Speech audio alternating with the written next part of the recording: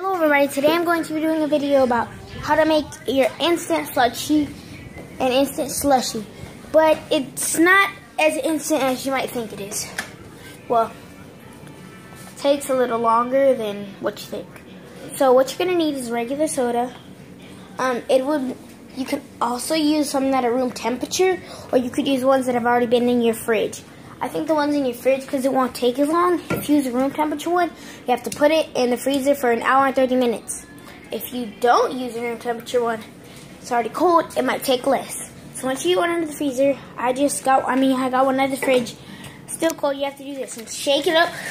Shake out all those to get all the carbon and all that stuff until you can't hear anything else.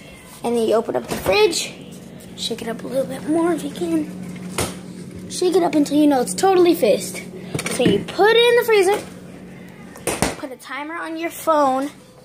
You put a timer on your phone for at least, I'd say, an hour and 30 minutes, because that's what I'm going to do.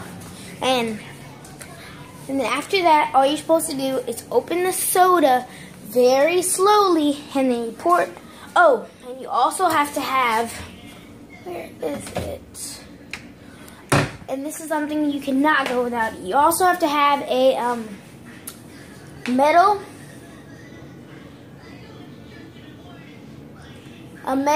container that you're gonna pour it into. So something like this, something metal, a little bowl. And you have to put this in the freezer too. You have to put this in the freezer as well, and do it for the same time. So then you'll have something cold to put it in, so then it'll be cold, and then it'll last longer if you put it when you pour the soda in there. But don't forget to open the soda slowly and then pour it into the metal container, and then you will have an instant slushy. But thanks guys for watching this video. I hope you guys liked it, and see y'all next video. So bye.